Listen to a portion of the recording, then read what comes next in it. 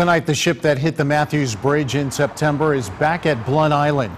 Tugboats were alongside the Navy ship as it slipped back underneath the Mathews.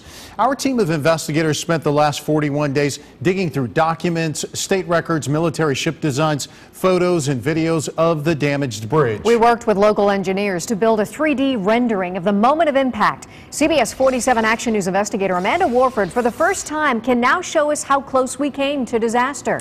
Researchers around the country had only grainy home video to study until now. You're about to see a new 3D rendering of the collision one experts think could help save lives.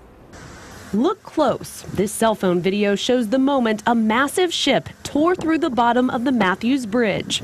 Oh, he hit it. This grainy image was the only known documentation of the crash until now.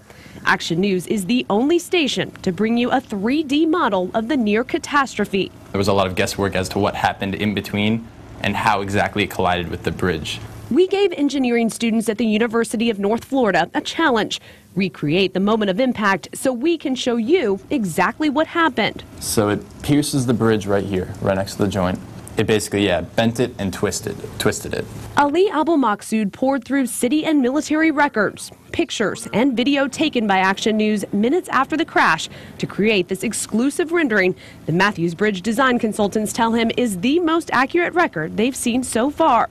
Dr. Adel ElSafty says the research we asked his students to perform confirms his greatest fear. That bridge was on the verge of collapse. ElSafty says we're extremely lucky.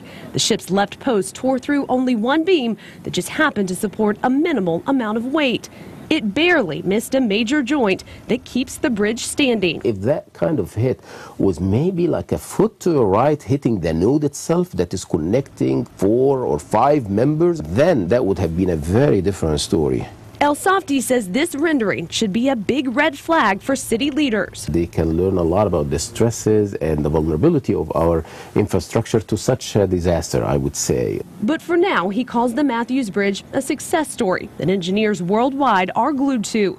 They're now asking for this documentation to help them plan safer bridges in the future. This is very important because there's lives at risk here. I'm sure structural engineers will use this as a warning to sort of put more efforts towards building stronger bridges. That collision happened on a Thursday afternoon, and crews began repair work just 6 days later. And they had to work swiftly because every day they waited, that bridge was deteriorating, and it was one day closer to collapse. We are all thankful it did not. Absolutely. Thanks. Amanda, thanks. The State Department of Transportation routinely inspected the work before reopening that bridge. We requested those inspection reports, but the state denied our requests, citing security reasons. For complete coverage of the collision to now, go to actionnewsjax.com, search Mathews Bridge, or just go to Action News Investigates.